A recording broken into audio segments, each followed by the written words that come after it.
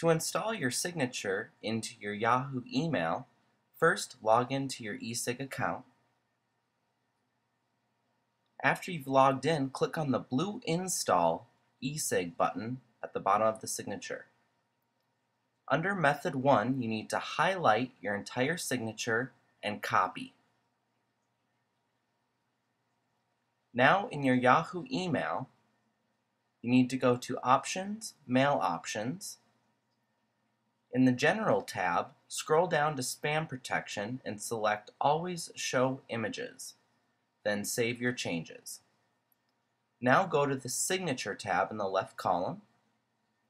Select Show a Rich Text Signature